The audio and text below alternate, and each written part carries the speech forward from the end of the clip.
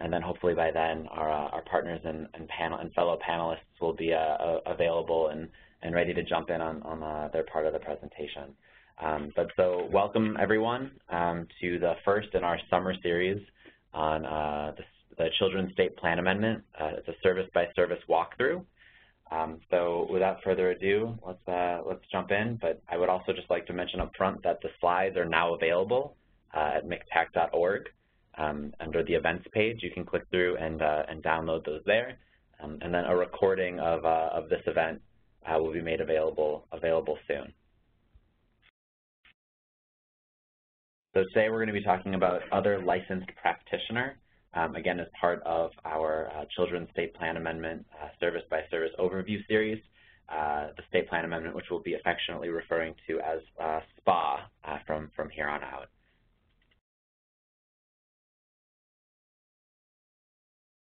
So as our state partners are getting logged in and navigating some of the technical difficulties with the platform, which always seems to occur at the worst possible times, never during the practice session, always during the actual presentation. Just wanted to mention that today the lead presenters will hopefully and likely be Angela Keller, who's the Director of Children's Managed Care for the New York State Office of Mental Health, and Mimi Weber, who's the Director of the Bureau of Waiver Management for the New York State Office of Children and Family Services.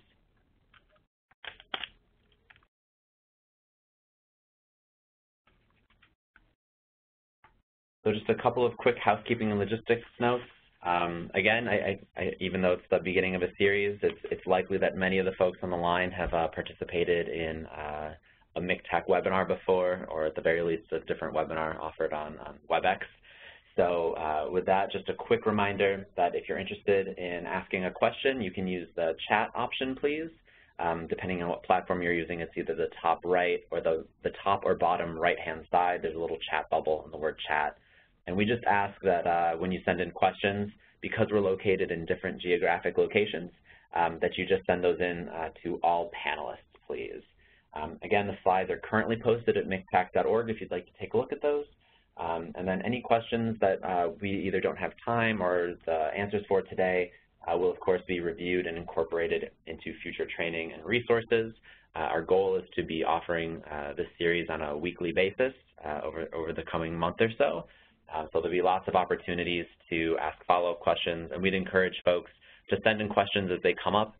We collect those, take a brief 30-second to 1-minute pause at the very end, and then we'll launch into answering as many as we have time to get to. And just an important reminder that information and timelines are current as of the date of the presentation.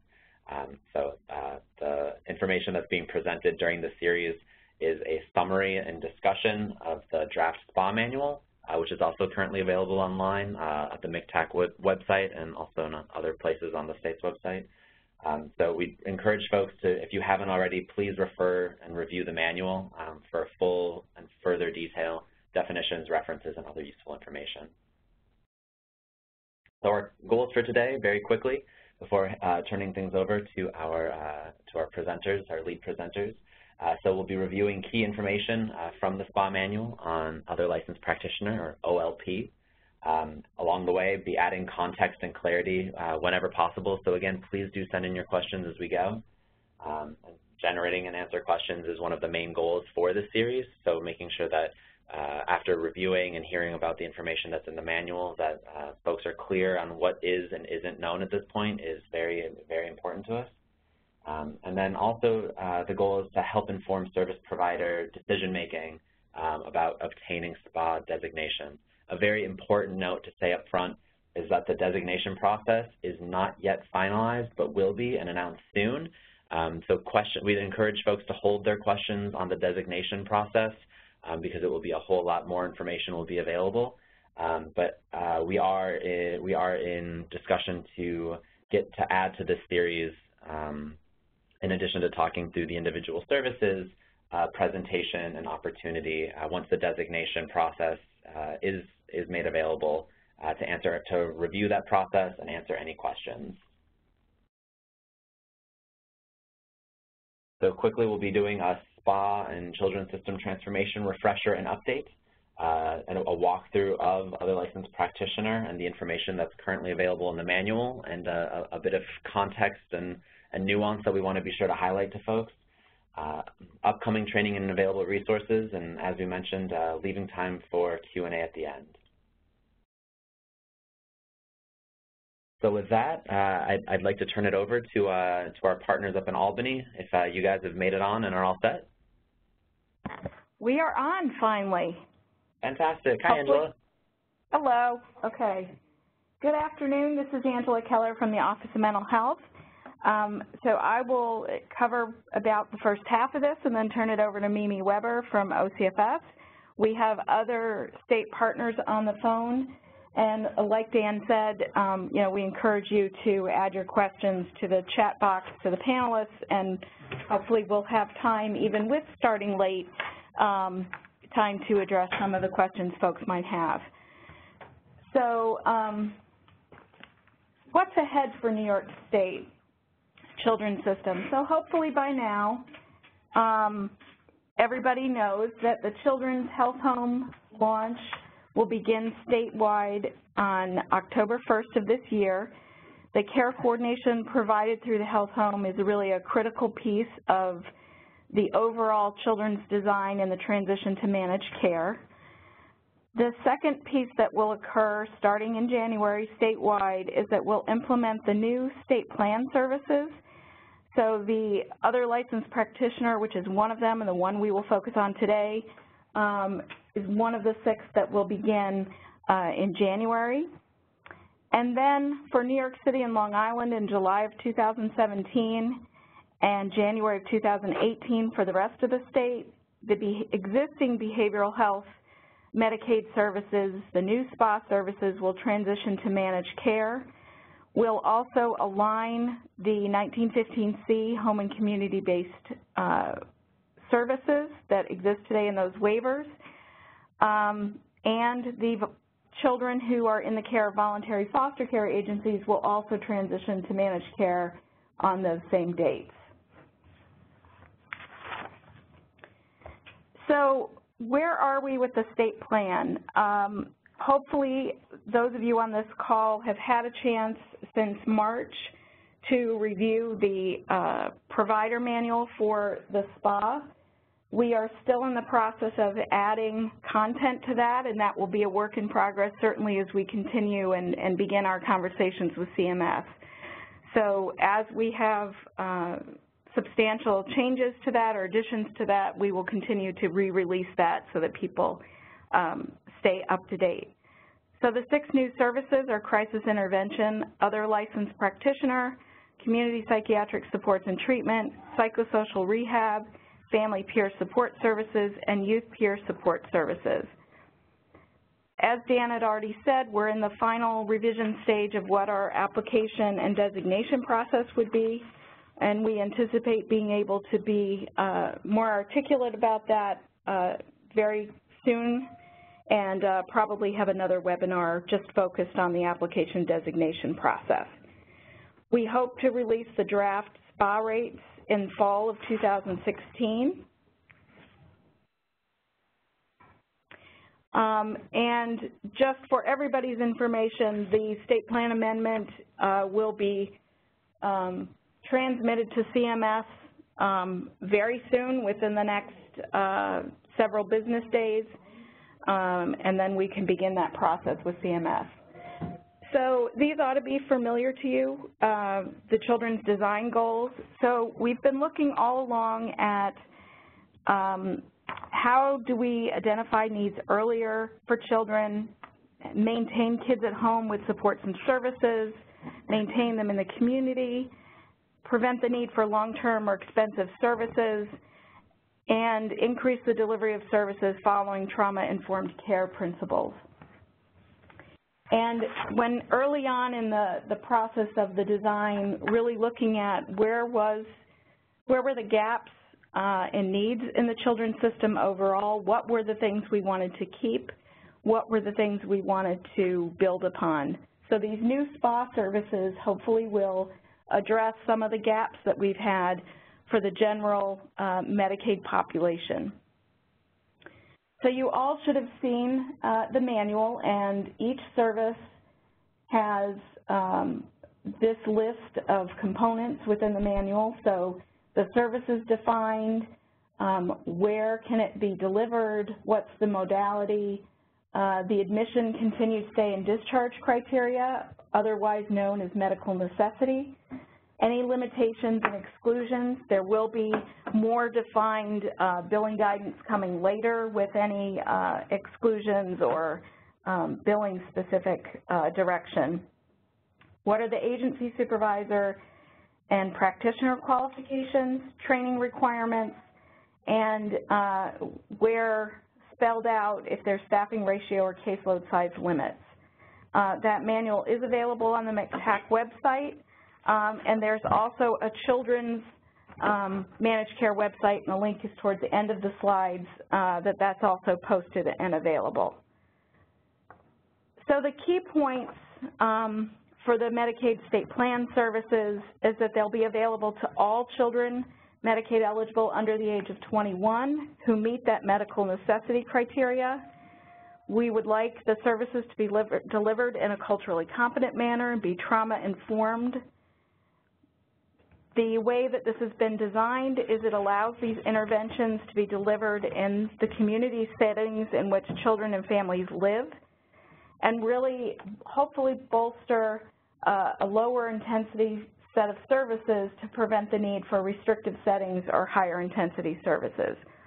All of these 6 services fall under the early periodic screening, diagnosis, and treatment benefits.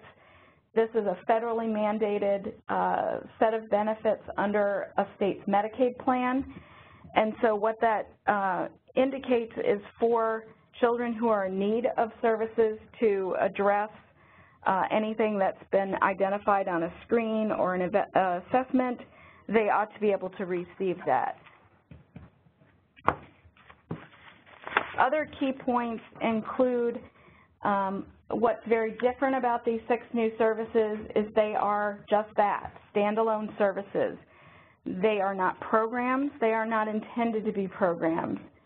So what I think the field is often used to is a state agency would design a program, develop regulations, designate providers, and either license or certify, and then you need to set up that program according to the regulations. These are very different. It's a service and service delivery. Obviously, for any services delivered to children and youth, the family, caregiver, or legal guardian needs to be very intimately involved, and active communication and coordination should be happening with them. Additionally, children are involved in multi-systems, and coordination really needs to be active with all systems that each particular child might be involved with. When these SPA services are launched in January of 2017, they will initially be billed in Medicaid fee-for-service until we transition them to Medicaid managed care. Once they're transitioned to Medicaid managed care, any designated provider would then have a contract with managed care and bill through the managed care company. We do hope to designate SPA providers before the end of this calendar year so that plans have about a 6-month process for contracting, credentialing, and claims testing with those designated SPA providers in anticipation of that July 1st, 2017 transition. So other highlights in New York State's definition around medical necessity, this includes any treatment that corrects or ameliorates a chronic condition found through an EPST screening or addresses the prevention, diagnosis, or treatment of any health issues in order for that child to achieve age-appropriate growth and development and assist in their ability to attain, maintain, or regain functional capacity. So the way we've laid these out is that there will be admission criteria, so what needs to be demonstrated at initial referral and intake to each of these services. As time goes on, what is the criteria for continued stay or continued delivery of a service, and when is it indicated that discharge would be appropriate. So that's just a general overview. I'm now going to turn it over to Mimi Weber to really go through specifically more about the other licensed practitioner service, which is one of the 6. Thanks, Angela. So this is our new favorite slide because we're able to define for everybody what is, in fact, an other licensed practitioner. So an OLP is a Medicaid reimbursement authority to pay qualified non-physician licensed practitioners delivering community-based treatment services within the scope of their practice in a variety of settings. And those settings include the child's home and various community settings. It is similar to Physician Service Authority in the New York State Plan in that OLP does outline the authority that practitioner type licensed under the state law and any prohibitions under Medicaid reimbursement. It's unlike the Rehabilitation Authority in the Medicaid state plan in that OLP authority does not outline every activity that Medicaid reimburses to non-physician licensed practitioners, and instead only lists limitations. And as time goes on, that will become more clear to all of us. So who can provide other licensed practitioner services? A non-physician licensed behavioral health practitioner who is licensed in New York State includes the following: psychoanalysts, clinical social workers, marriage and family therapists, mental health counselors, masters of social work, of course working under the supervision of an LCSW, a licensed psychologist, or a licensed psychiatrist. So what do other licensed practitioners do? So here are just some examples to give everybody a flavor of how exciting this new Medicaid reimbursement approach is for New York State. Other licensed practitioners can prescribe, diagnose, and or treat children up from 0 to 21 with a physical or a mental illness or a substance abuse disorder or a functional limitation per the scope of their practice of their license. OLPs can conduct behavioral health assessments and evaluations. We certainly expect that OLPs will develop treatment plans, which will recommend services to meet the child's overall goals. And we expect that OLPs will be providing a series of family, individual, and group psychotherapy. What OLP is not? It's not a program, as Angela's mentioned. It's not an outpatient clinic service. It does not require a physical plant specification. Nor is it a substitute for services that a school district would be obligated to provide under the law.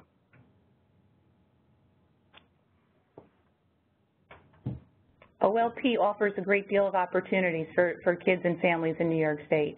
It's an opportunity to engage a child and a family in a setting where they're comfortable. So we're taking the services outside of the 4 walls of a clinic or any other structure and providing them in the home, community, or school. It's an opportunity for us to understand the child and family holistically and to remove barriers that traditionally impede office-based service delivery.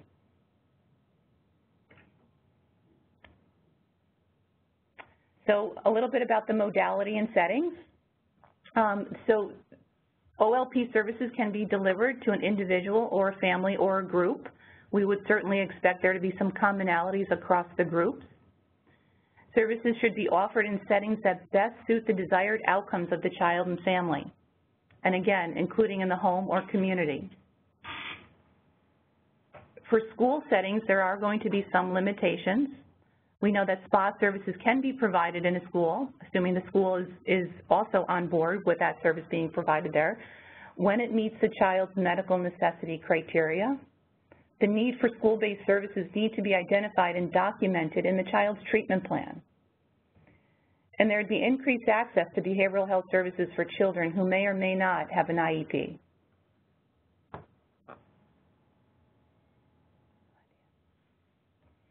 So here's some examples to give everybody a sense of what we've been thinking about as we've been getting real jazzed up about OLP services. So here's a child who uses a wheelchair for mobility and is feeling isolated. He's unable to get to the clinic. The OLP provider can go into the child's home and provide psychotherapy. Or a child with a developmental disability is struggling with social skills and experiencing some anxiety. A licensed marriage and family therapist might meet with the child and their family and the community to engage and provide some socialization skills. And our third example is a child who is diagnosed with mild depression as a result of anxiety. And through an assessment and 2 therapy visits are provided within the home to assist the child with developmentally appropriate activities. So the service manual that's on the MCTAC website will also provide further details and examples of what we have in mind. So highly encouraging to check that out. So some limitations and exclusions. We don't expect OLP services to be provided to any more than 6 to 8 members. We would expect OLP services would be limited for children who are on an inpatient basis. They'd have to be ordered by the child's physician. And as we're finalizing the rates and developing the billing manual, we'll see some more limitations and exclusions. So the treatment plan and notes. The treatment plan must specify the amount, duration, and the scope of the service, and should be always delivered in a person-centered manner with participation of the child and family and any other providers involved in that child's life. We would want to reevaluate the child to determine whether services are contributing to the overall goals that the family and the child have identified. And we'd want to revise strategies and goals if necessary, where we're not seeing measurable improvements.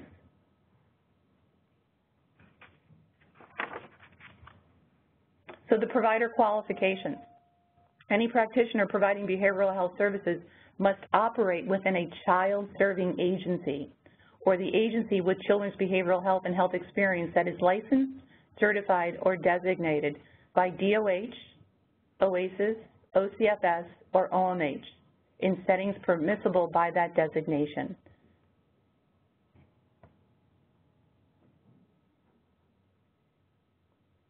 Children's SPA provider identification process. So this is a little insight into the designation process that Angela referenced, and certainly a great more detail is going to be made available as quickly as we can get it out there.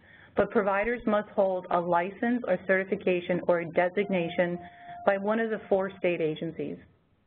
We inverted the order here just to keep everybody on their toes. OMH, OASIS, OCFS, or DOH, and serve children. We certainly expect that we'll be available to provide technical assistance to service providers who are either already Medicaid providers, and we certainly expect that through introducing these 6 new state plan services that we'll be bringing on providers into the Medicaid system for the first time. We recognize that for those providers that aren't already involved in billing Medicaid, that we're going to have to set up provider enrollment processes. And certainly training will be available through the state agencies as well as MCTAC. The individual qualifications, we've already spoke about this, but it's always good to reinforce it. So the non-physicians licensed behavioral health practitioners providing OLP services, other licensed practitioner services, include individuals who are employed by the designated agency, licensed in one or more of the allowable professions, and are able to practice independently. But this is Angela, able to practice independently does not mean that that will be extended to practitioners that might be in private practice or be providing services outside of the employment of a designated agency. So because we're designating agencies and not individuals, and so maybe we can make that language more clear in future webinars, but the process is New York State will designate agencies who will then hire individuals to provide the service. Thanks, Angela, it's a great clarification. So some training requirements: in addition to licensure, OLP service providers that offer addiction services must demonstrate competency as defined by DOH, state law and regulations. OLP is an opportunity for us to fund evidence-based practices. We acknowledge that the individuals that are qualified to provide OLP services might also be part of an evidence-based practice. Where that's the case, this is the funding stream that we'll utilize. So evidence-based practices require prior approval, designation, and fidelity reviews on an ongoing basis, and that'll be further spelled out in the program manual. A little note here about evidence-based practices in terms of how we're looking at them and defining what is, in fact, an EBP. We've been looking at the Institute of Medicine's definition, and it's a combination of the following three factors: best research evidence, best clinical experience, and consistent with patient values. Implemented interventions using evidence-based techniques may ameliorate targeted symptoms and or recover the person's capacity to cope with and or prevent symptoms manifestations. And as we said before, guidelines and instructions on how to become an EBP are forthcoming within the SPA provider manual. But one thing to note on the EBPs is that the state is really looking to designate providers that provide a model that is designed and developed, owned by a proprietor or developer.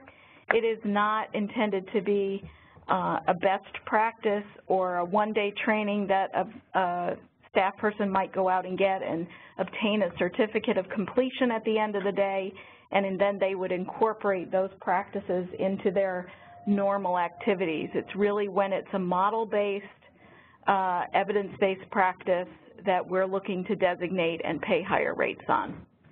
And we certainly recognize that there are lots of service providers out there that already provide evidence-based practices. Some are very familiar to us, FFT, MST, MTFC, and so those are examples of ones that are known. We're hoping that through this opportunity, we can expand the scope of evidence-based practices to kids 0 to 21 across New York State. So a note about standards of care. The state agencies are developing joint standards of care for the designated OLP providers, regardless of the population focus. The standards of care that we're currently drafting will be incorporated as soon as we possibly can within the SPA service manual.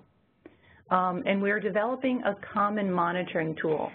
So the designation process will occur at the New York State level, and through the designation process, it will be determined which agency will hold ongoing monitoring responsibilities for that individual service provider.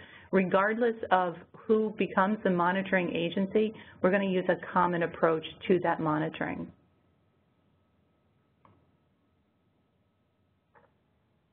All right, do you want to pick this up from here, Angela? So as we've talked about in this webinar and certainly in MRT webinars that are open to the public, we are very much still in design on some aspects of this, and some pieces of this are still to be finalized and announced. So this is a brief list. So again, as we keep saying, the provider designation criteria and process for the SPA services is in development. The OLP billing methodology and coding structure, medical necessity criteria, and any limitations for OLP will be spelled out and added to the SPA service manual. We will also be spelling out what we would expect a provider to do in terms of service documentation and what is the utilization management process, both as we're in fee-for-service and when we transition to Medicaid managed care. One thing to remember on the KIDS design is that there will always be children in the fee-for-service system even after the managed care transition occurs. Some children are excluded from enrolling in a Medicaid managed care plan, but all of the services that would be available in a plan would be available to a child eligible for Medicaid in the fee-for-service system. So let's talk a little bit about training and resources and things to come. You all know that this is the first of 6 trainings on the specific, each of the SPA services. as we've mentioned, we hope to add a webinar regarding the SPA designation process and potentially another webinar on some learnings that have occurred in different parts of the state where providers are testing out these SPA services in some form. The state-led training on the CANS New York has been scheduled. These are in-person trainings. They do not replace the ability of a provider to go online to the canstraining.com website and be trained online and certified online, but we wanted to give people an opportunity to attend in person in addition to what's already available online. There's no need to attend both. One is sufficient to be trained and certified. Very soon we will also be announcing a schedule for the training on the HCBS services as we move into the fall.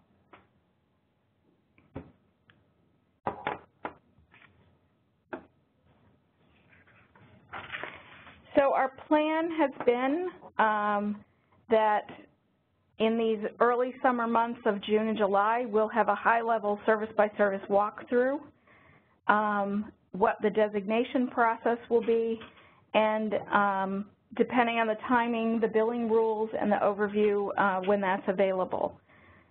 In September, our hope is rates and billing codes, again talking about staffing requirements, caseloads, medical necessity criteria more specifically, and help with EHRs and that sort of operations of these services. October, we'll talk about the referral process, documentation, reviewing the training and preparation that folks ought to be doing with staff that will provide the SPA services, any exclusions, how this will interact with Health Home, who will be coordinating all services available to children, what might be the reporting requirements, and then as we move later in the year, anything more specifically on each of the services, and then certainly for those that are, as we've said, those providers that are not currently Medicaid providers will be providing probably webinars and more personalized technical assistance to get them into the Medicaid system. And on January 1st, the SPA services will launch, and that's not the end of continuing support and technical assistance. So there's a great deal of resources and information that are out there. There are mailboxes in which questions can be sent to at OMH, OASAS, OCFS, and at DOH regarding the Children's Health Homes.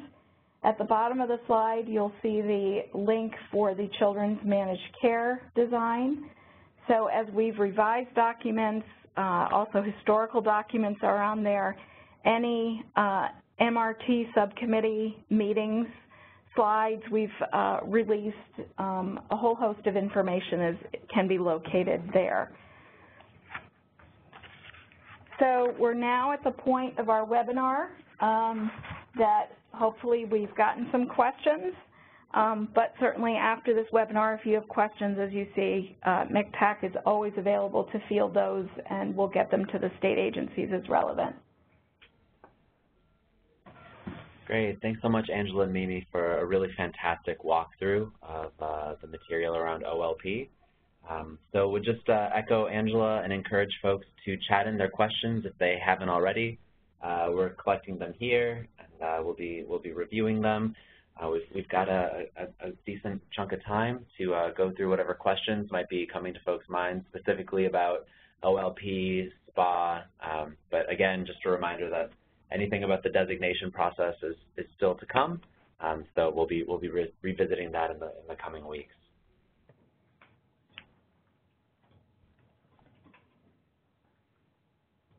So one question off the top that we'll take a first stab at as our partners up in Albany are taking a look at some of the questions that came through is about psychologists and if they can also be considered under OLP. And so I'd refer back to, let's see if I can get there pretty easily in the slides.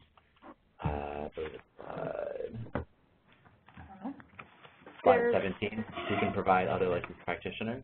And then again, later in the presentation, when we outlined the requirements or who would be considered for this. And so Dan, just to reiterate. If I can just add, psychologist is already covered in other parts of the state plan amendment, so they do have the ability to already provide services within the scope of their license. The intent of this amendment to the state plan was to include those that might not be able to get off grounds, get into the community, and be reimbursed through Medicaid for that. And under this service, am I understanding correctly that the same criteria would apply to psychologists, that they would have to be employed by a designated agency, licensed in one or more of the allowable professions, obviously, and able to practice independently? What they're allowed and not allowed to do would be defined in sections of the state plan where they are authorized. They do not, I am not sure if they have to be part of a designated agency or not. I don't believe they do. But that could be a question we can look further into and get back to people.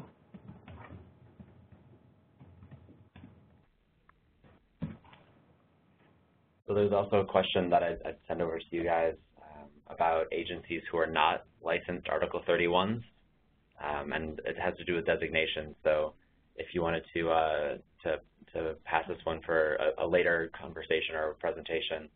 No, we'd like to take that right on, Dan. Perfect. So this opportunity to become an OLP provider goes well beyond the scope of Article 31 clinics. We are saying that any organization that is licensed, designated, or somehow funded by DOH, OMH, OCFS, or OASIS has the opportunity to become designated as an OLP provider. A question about evidence-based practice and if EBP is required for OLP designation.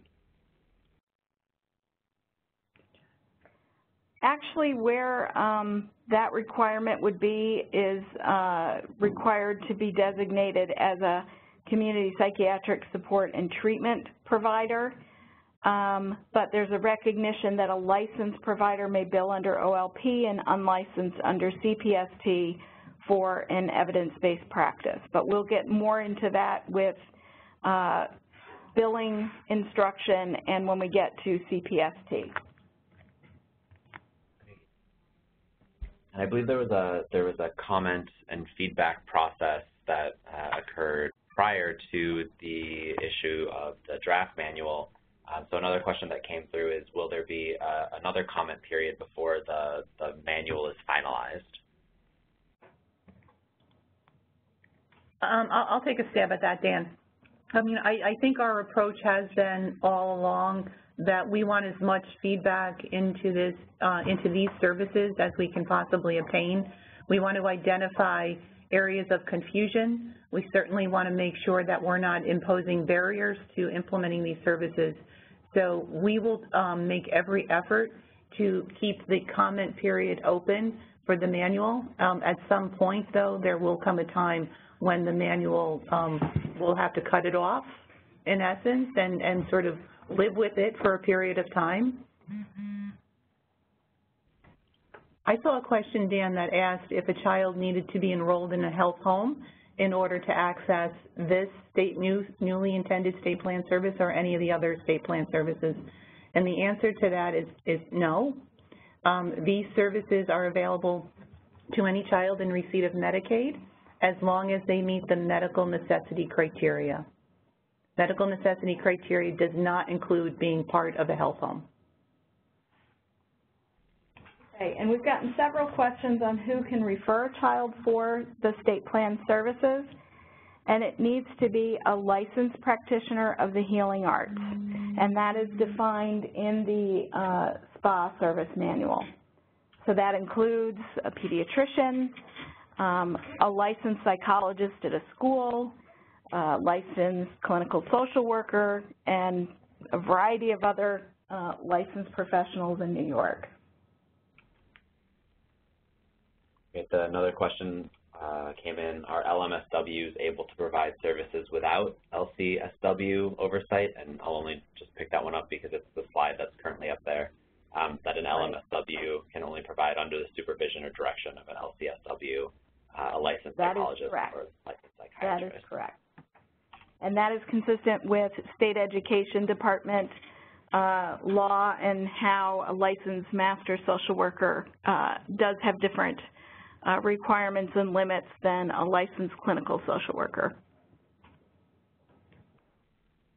And then a question about settings. Will OLP services in offices be allowed?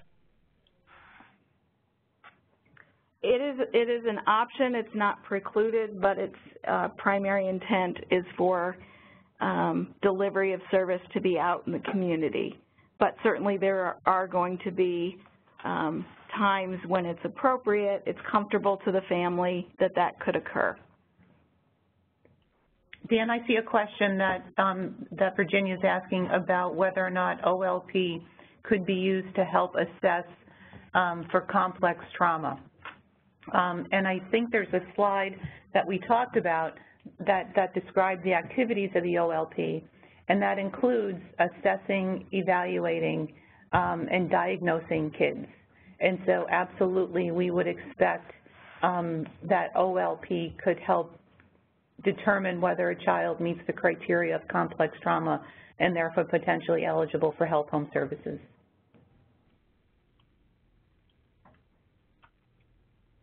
There's a question specific to nurse practitioners. So can nurse practitioners considered NP other licensed practitioners?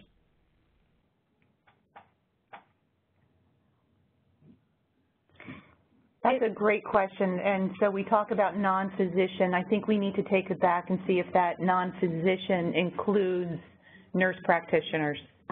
They're covered in other parts of the state plan, same with physician assistants, et cetera. So we'll have to get back on that question.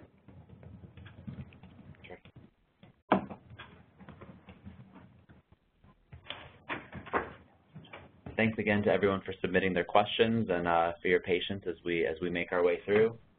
We have time for a few more questions before we wrap up today. So if you've got anything else coming to mind, please feel free to send those in. And just a reminder to please send using the chat box and to all panelists.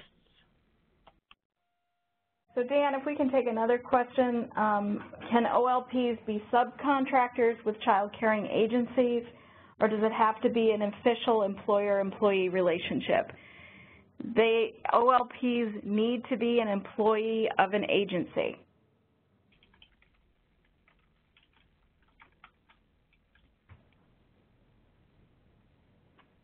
Let's see.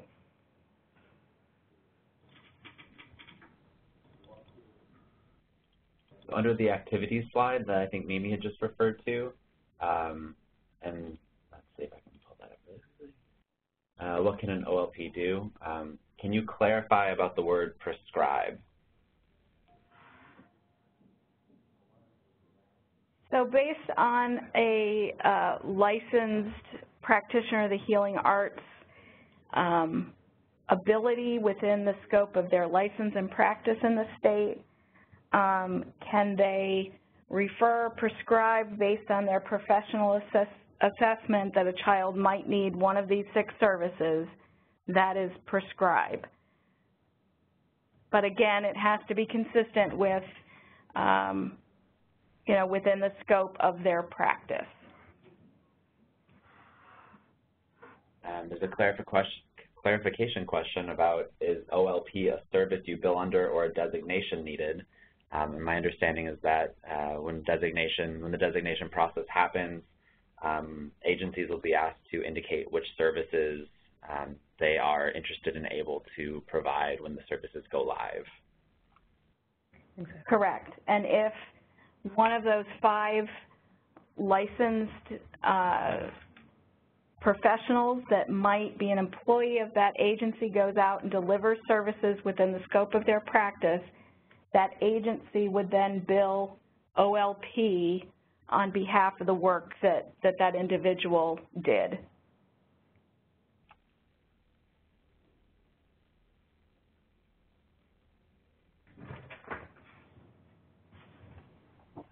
Just to add on to that, there will be a series of specific rate codes that are designated for OLP services that they would use to do that.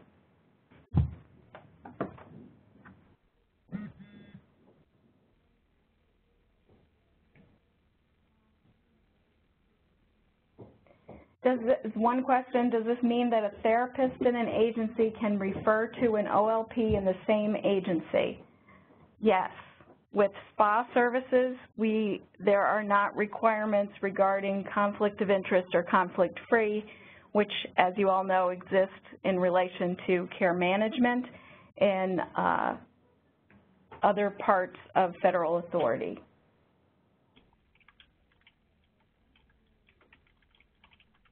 So the question is, another question is that an agency currently provides an EBP to children and adults.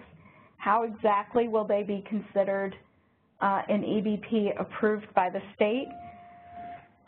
We released previously a draft evidence-based practice designation process. It should be posted on the Children's Managed Care website in draft. That will give you some sense of how we intend for designation of an evidence-based practice to occur. That will again be part of the webinar to come around SPA designation because it's really embedded within CPST.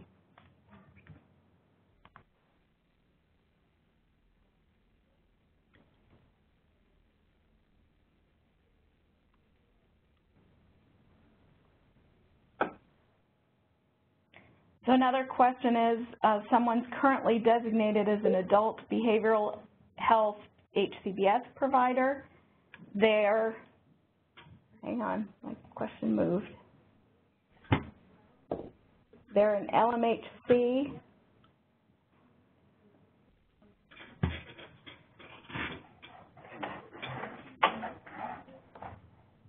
What about the other question about an agency's licensed as an Article 16 with extensive experience working with children? Can they apply? Certainly, if that provider meets the qualifications, they may apply to provide these services to this population. So let me get back to that other question. So someone is currently an adult behavioral health HCBS provider. They're a licensed mental health counselor, and they're designated for adult CPST, psychosocial rehab, and habilitation services. And so the question is, will they be able to be a child behavioral health HCBS designated? So the HCBS provider designation process will be talked about at a later date. If any provider meets, whether it's the SPA qualifications or the children's HCBS qualifications, they may be designated if they meet those and request that designation.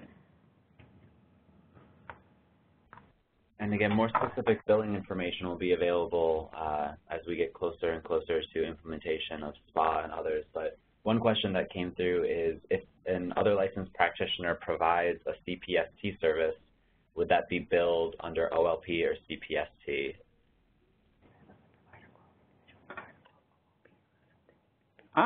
That we're still working out, and we will that will be spelled out in building guidelines. Great. And a question just came in about the child behavioral health HCBS application process, and going back to the updated timeline, the implementation of kids HCBS isn't anticipated until July 1st, 2017. So the application process for that would, in theory, get underway approximately when? What I would say to people is that we will be sending out an update on the Children's Managed Care listserv tomorrow, so look for some more information related to a number of different issues. And with that, we're going to have to come on that. Yeah, that's great. We'll leave everybody on the edge of their seats in the meantime. Thanks so much again to Angela, Mimi, and the host of state staff and partners that are up there with you guys, helping to answer some of the questions as they came in. So next Thursday, we'll be continuing the series, taking a look at psychosocial rehab and continuing with questions. If you do have questions specific about OLP or SPA more broadly that you didn't have a chance to ask or we didn't have a chance to answer or that come to mind in the middle of the night and you just want to get to it before next week, please feel free to email that over to us. Again, the email for that is on the current slide, mictac.info@nyu.edu, and we'll be sure to incorporate it into our next presentation. So thanks again, everyone, and look forward to chatting next week. Thanks, Dan.